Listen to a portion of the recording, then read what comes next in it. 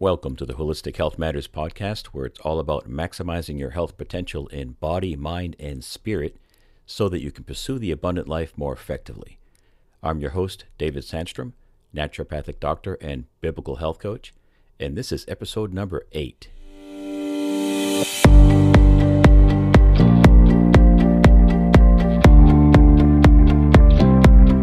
The first thing most people think about when it comes to making changes to their lifestyle to improve their health is nutrition. But because there's a lot of money to be made, there's a lot of clever marketing that goes into selling food, and as a result, there's a lot of confusion out there.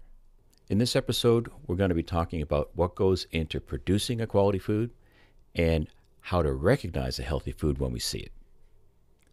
When I started creating the outline for this episode, I wanted to make the episode about junk foods that are masquerading as health foods. And I thought to myself, well, if I do that, you'll be able to say that fluorescent blue sports drink that's available at the gym is probably not the best choice because Dave said it's unhealthy. But a better thing to do would be to teach you how to recognize for yourselves what unhealthy food actually is. You've probably heard the expression, give a man a fish, feed him for a day, teach him how to fish, feed him for a lifetime. Knowledge is power. Jesus said, then you will know the truth, and the truth will set you free. In this episode, I want to share some truth with you. I want to teach you how to fish. I want my listeners, the HM community, to know how to go to the grocery store or the farmer's market or even shop online and make wise purchase decisions. It's my contention that we maximize our health potential by aligning our lives more fully with God's ideal design for spirit, mind, and body. Today, we're going to be talking about God's design for how we fuel our bodies with food. We're going to be talking about the ideal. Now, the ideal is never attainable completely 100%, but we should seek to get as close to the ideal as we possibly can. Perfection is not attainable, but neither is it required. If we turn to the Bible, we see in Psalm chapter 19, verses 1 and 2, the heavens are telling of the glory of God, and their expanse is declaring the work of his hands. Day to day pours forth speech, and night to night reveals knowledge. The design we see in nature provides knowledge. It's my contention that we can look to nature to learn something about what type of food we should be putting in our bodies and using as fuel. The God-given design we see in nature does provide knowledge. We also find this in the Word of God. 1 Timothy chapter 4, verse 4. For everything created by God is good, and nothing is to be rejected if it is received with gratitude. In context, this verse is talking about food sacrificed to idols, and if it's been blessed and prayed over, it's acceptable to eat. Now, I'm not saying that when we go to the grocery store, we're buying meat that's been sacrificed to idols these days. That's generally not going on. But I want to point out the phrase, everything created by God is good, as opposed to created by man in a laboratory. This is an important point. The litmus test for what qualifies for healthy food is how close it is to the original design produced in nature, the way God intended. The more man gets his hands on our food, the less healthy it becomes. So that leads us to the number one rule for healthy eating. Rule number 1, eat food as close to its God-given natural form as possible. Processing alters food from its natural form. Most of the time, the healthiest foods have a single ingredient. Food producers add adulterants to our food, such as fillers and binders, chemical coloring or flavoring agents, chemical preservatives, processed salt, high fructose corn syrup, trans fats or hydrogenated oils, that's a big one. They add emulsifiers, texture agents, anti-caking agents, and cleaning solvents from the machines make their way into our food as well. We shouldn't need a degree in chemistry with a minor in law to understand what's in our food. It's not rocket science. The healthiest foods have a single ingredient. Single ingredient foods such as a cucumber or a carrot or kale. Or how about this one? A wheat berry. Wheat in its natural form looks a lot like a grain of rice. After wheat has been pulverized and turned into flour, it's not in its natural form anymore. I found that a lot of people don't even know what a wheat berry looks like. They've never seen one. You can get them at the health food store, and it looks a lot like a grain of rice. You'd cook it like you would rice, and then you season it to taste. It's far more healthy than eating any kind of bread. No more examples of unprocessed single ingredient foods would be a potato, or a steak, or a fish fillet. No, I'm not talking about the fish fillet you get from McDonald's. I'm talking about an actual fillet of a real wild-caught fish, such as wild-caught Alaskan salmon. All fish should be wild-caught and not farm-raised, because farm-raised often means that the fish are living in sewer-like conditions. Wild-caught ensures that the fish are eating their natural diet. One of the worst choices we can make for fish would be tilapia, because it's almost always farm-raised and it's real junk food. Farm-raised salmon is not red, it's gray. Food producers have to add chemical coloring such as red dye number 40 to turn this gray, unappetizing-looking fish into something that resembles wild-caught salmon. I have actually seen red dye number 40 listed on the ingredients list at the grocery store in a piece of salmon. So you need to do your homework. Now, we've got to remember something. We live in the real world. I'm laying out the ideal, but 100% perfect diet is not possible. So we have to accept the fact that some minimally processed foods with multiple ingredients are acceptable as long as they're sourced from enlightened farmers and responsible food producers. So we do need to do our homework. I'm talking about how to do your homework right now. I want my listeners, the HM community, to know how to do your homework when it comes to selecting healthy foods for you and your family. You know, I'm amazed that in college, even in high school for that matter, that they never teach kids how to study. Have you ever heard of a class on how to do homework or how to get the most out of your study time? I haven't. Have you heard of somebody teaching a class on how to take a test? We're just left to our own devices, and we just have to figure it out on our own. Not the best approach. Again, the number one rule for healthy eating is eat food as close to its God-given natural form as possible. Now, notice I said as possible. In order to do that, we'd have to live near a large body of water and catch our own fish. We'd have to live on a farm and grow our own fruits and vegetables. We'd have to slaughter our own animals, and even then there would be seasonal constraints to what we can consume. So what I'm saying here doesn't mean that you have to live on a farm, but it does mean that you should strive to eat organic, or at least something that resembles organic. Up until the early 20th century, all farmers were organic. They didn't call it organic, they just called it farming. But after World War II, man-made chemicals made their way into the production of agriculture.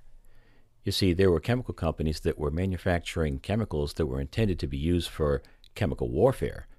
Now, thank God they were never used for that purpose, but when the war ended, these chemical companies had to figure out another use for what they were doing or they were going to go out of business. So they repurposed their products and said, hey, this could be used to kill bugs on a farm, or it could be used to kill weeds. So they produced pesticides and herbicides and sold them to farmers. The trouble is, back in those days, no one stopped to ask the question, what are these chemicals going to do to our health? Now, in the 80s and 90s, the term organic became quite popular, and a lot of food producers were using that term, but it really didn't mean too much. It just meant it was grown in the ground, and that's about it. So a lot of unscrupulous food manufacturers were abusing that term. So thankfully, in 2002, the United States Department of Agriculture came up with the USDA Organic Standard, and it's a very good standard. Organic food cannot have certain things put into it in its production. Those things include synthetic pesticides or fungicides. They can't use chemical fertilizers or industrial solvents or chemical food additives. An organic food cannot be irradiated or genetically modified. You cannot use human sewage sludge as fertilizer. And in the case of livestock, you cannot use synthetic hormones or routine antibiotics. In order for a food to be labeled as organic, certified organic, it has to have at least 95% of the ingredients produced in an organic fashion. Now, the organic certification process is not easy. It requires farmers to comply with the organic standards for the previous 3 years in their crops and in the raising of the animals before they can get the organic certification. Now, that requires records be kept, and they've got to have federal regulators come by the farm and do inspections. And after the food leaves the farm, there are certain food handling requirements that also must be complied with. Organic food can have some non-organic ingredients. 5% of what's in there can be non-organic. Processed organic foods can contain some approved non-agricultural ingredients like enzymes and bacteria in yogurt, pectin in fruit jams, or baking soda in baked goods, things like that. So you might be saying, well, that sounds great, Dave, but how do I know when I go to the grocery store that I'm really getting organic? Well, it'll have the USDA organic logo on it. And that green logo, it's pretty recognizable. If a food producer were to label something as organic and it wasn't, they'd be slapped with some heavy fines from the USDA. There's some major penalties for that, and I don't think there's too much of that going on because they would risk going out of business if they did. In addition, a grocery store that's selling food in that fashion would also risk losing their reputation in the marketplace. So when you're at the grocery store, let's say you're looking at some produce, a piece of fruit, fruit will have a sticker on it with a number. If that number starts with a 4, it's non-organic, and if it starts with a 9, it is organic. Organic can be expensive. If you can't eat 100% organic, that's okay. Don't abandon the idea altogether. I'll never win a Mr. Olympia competition, but that doesn't mean I don't go to the gym. By the way, I don't have as many Mr. Olympia titles as Arnold Schwarzenegger, but I do have just as many Tour de France championships as Lance Armstrong. I mean, whoever would have thought that was possible, right? Which is 0. Yeah, I'm just saying, Lance Armstrong got stripped of his titles after he got caught cheating. But anyway, there is a secondary organic standard as well. It's called made with organic ingredients. And in this case, 70% of what's inside has to be certified organic. And it will not have the USDA organic label on it. So do eat organic when you can, and eat as much as your budget will allow. Just like single ingredient foods are not always possible, eating 100% organic is not always possible either. We've got to live in the real world. In some cases, 100% organic is not actually even necessary.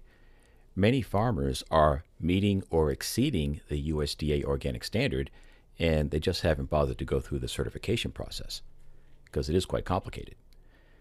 Farmers tend to be independent, rugged individualists, and they don't like the government regulators breathing down their necks telling them what to do. So there are many non-certified organic farmers that are doing things right. So if you can find a good, enlightened local farmer, great. Give them your business. This is especially true when it comes to purchasing beef. I used to work for Wendy's back in high school, and in the early 80s there was a Wendy's TV ad that came out. It was quite popular. They had this picture, a close-up picture of a hamburger bun, and the announcer says, "Most hamburgers are served on a big bun, a big fluffy bun." And then they open the hamburger up and it's this little tiny hamburger inside. And then this little old lady walks up and says, "Where's the beef?" It's really a good ad. I remember back then people were walking around with t-shirts that said, "Where's the beef?" Most of us love our beef. It's what's for dinner, right? Here's the problem. Most farmers either don't have the knowledge or the resources to raise cattle properly. Cattle should be pastured and grass-fed.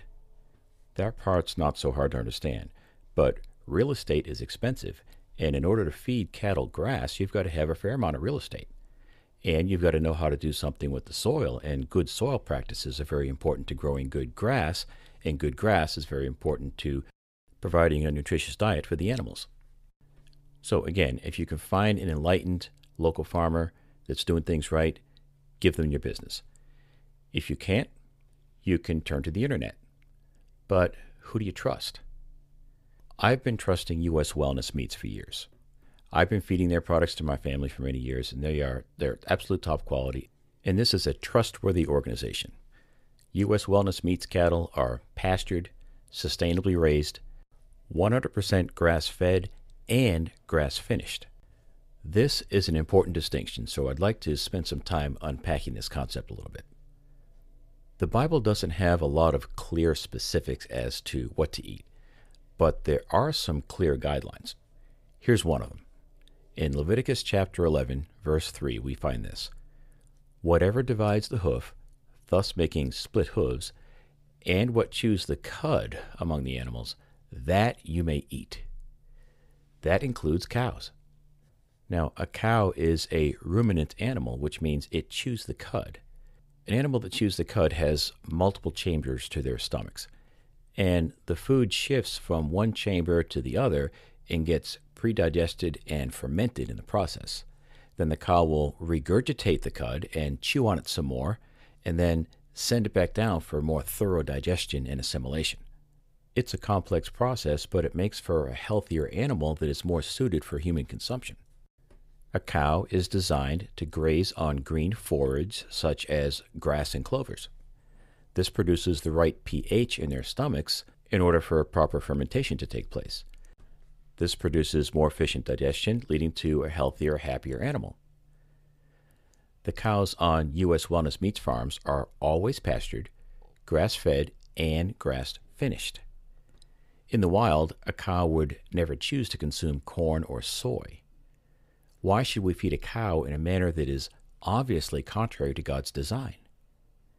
Factory-farmed feedlot animals are fed an unnatural diet of usually genetically modified grains.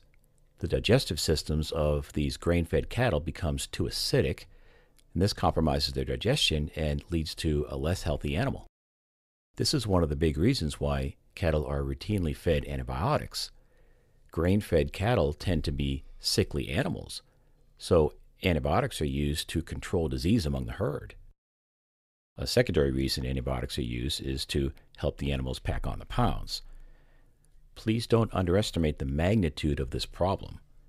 70% of all antibiotics sold in the United States are given to livestock. You are what you eat is true. Well, in this case, you are what they ate. If you don't like ingesting large doses of antibiotics with your hamburger, then eat beef from grass-fed and grass-finished cattle raised by an enlightened farmer that has the resources to do things right. U.S. Wellness Meats farmers never use antibiotics. There are a lot of benefits to feeding cows a natural diet. All beef contains omega-3 and omega-6 fatty acids. However, grass-fed beef contains much more omega-3, which brings the omega-6 to omega-3 fatty acid ratio into the ideal range for human consumption, comparable to wild-caught salmon. Very few health and nutrition experts would argue that the fat from a wild-caught salmon is not a healthy fat. It is, and so is fat from a grass-fed and grass-finished cow. The ideal omega-6 to 3 ratio in our diets is something like 2 to 1. That's 2 grams of omega-6 to 1 gram of omega-3. Depending on who you talk to, some say a healthy ratio could be as high as 4 to 1. But what everyone agrees on is an omega-6 to 3 ratio of over 10 to 1 is pro-inflammatory. Systemic inflammation is the root cause to all kinds of deleterious health conditions, including the number 1 and number 2 causes of death, heart disease and cancer. Grain-fed beef has an omega-6 to 3 ratio of somewhere between 9 to 1 and 18 to 1, depending on what farm the animals came from. In addition, grass-fed beef is leaner than grain-fed beef. Fat has more calories per gram than protein. Therefore, grass-fed beef is naturally lower in calories. Feeding cows grains takes what could be a very healthy food, low in calories and packed with nutrients, and turns it into a food that is far less healthy, maybe even disease-producing.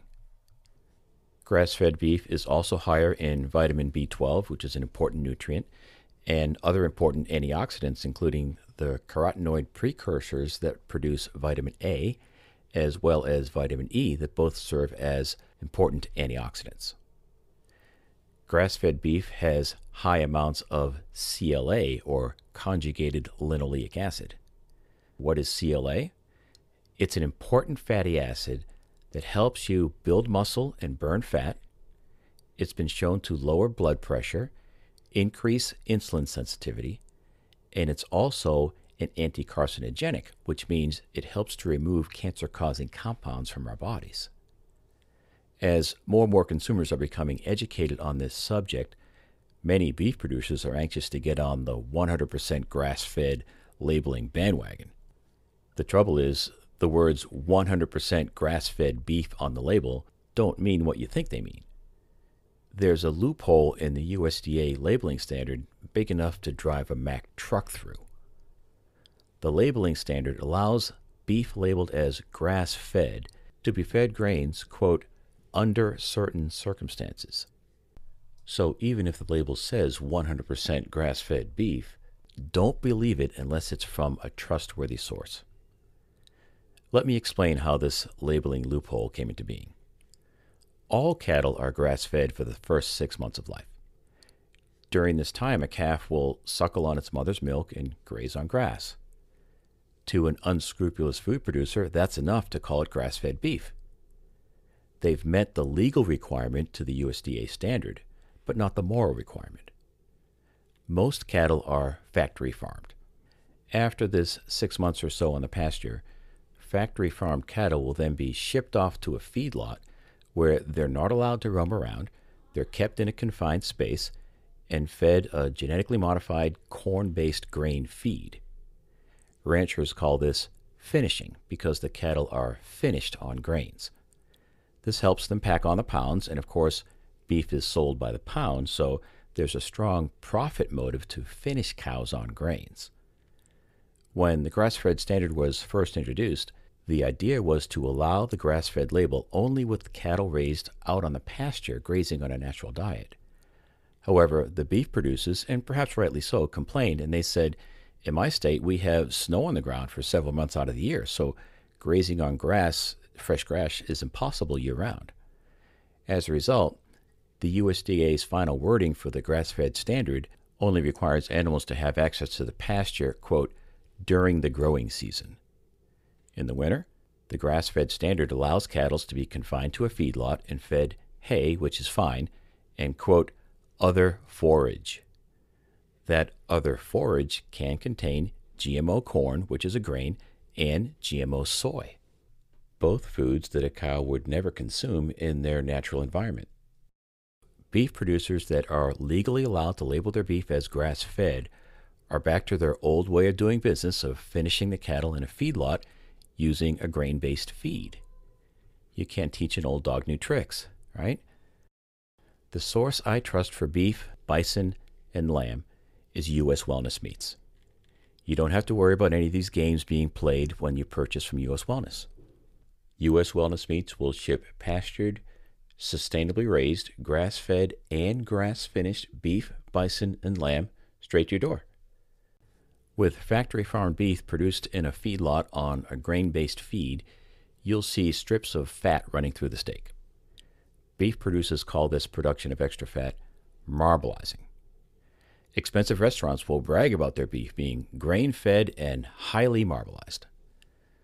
The lack of movement from being kept in the confined space of a feedlot tenderizes the muscle meat, much the same way a human couch potato gets tenderized by playing video games all day long, sitting around on their backside.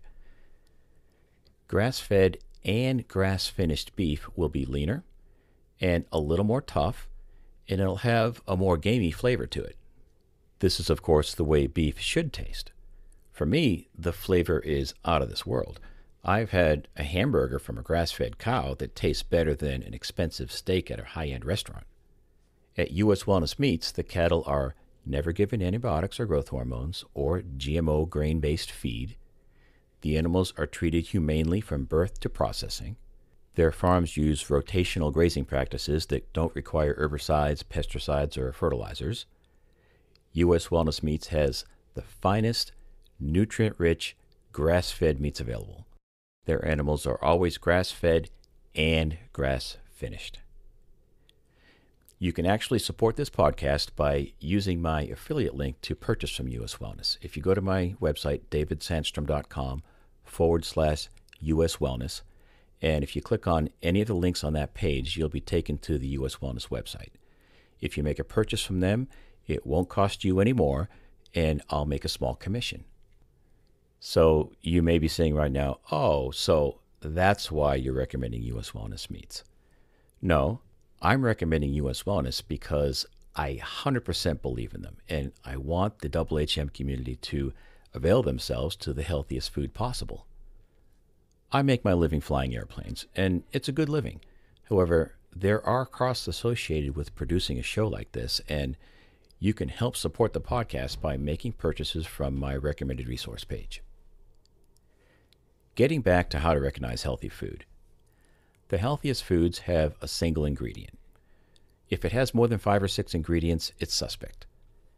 Potentially healthy foods get converted to unhealthy foods when they're highly processed, they're heated, pulverized, puffed up. There's chemicals added, chemical coloring and flavoring, MSG. MSG is a big one to look for. Monosodium glutamate is a preservative, but it's also a flavor enhancer.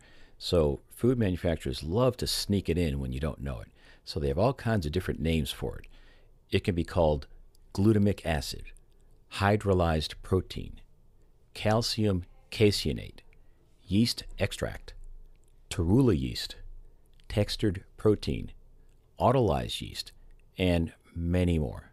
So be careful when you're reading those ingredients labels.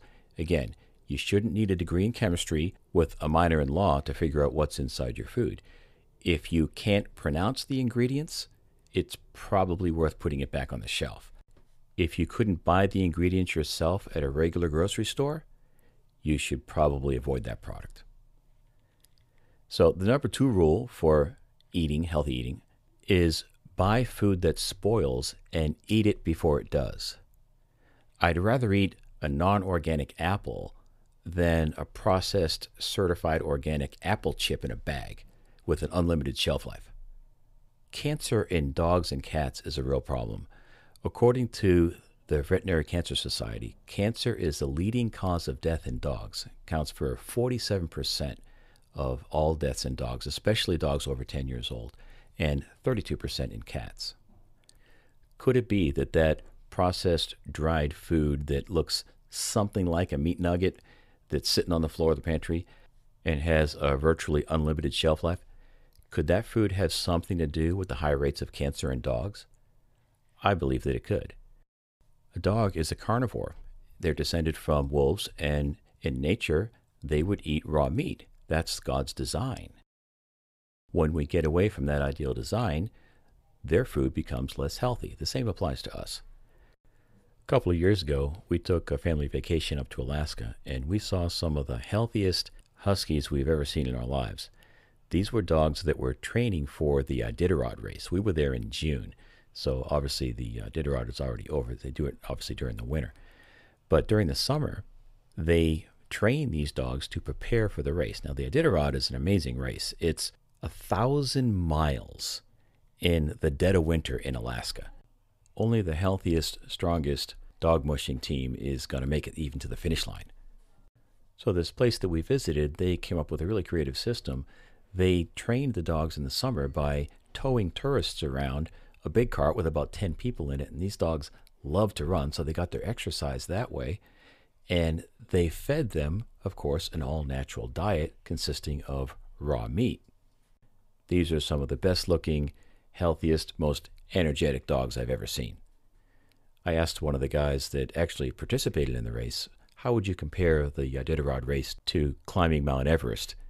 And he laughed and he said, Everest? Those wimps. I thought that was kind of funny. So the takeaway is this. We should be consuming animal products from animals that are fed a natural diet, because the healthier the animal is that we consume, the healthier we will be. Well, I think that's enough for one episode. I hope you enjoyed this teaching. If you did, you'll probably enjoy my book, The Christian's Guide to Holistic Health. It's available at Amazon in paperback, Kindle, and Audible formats.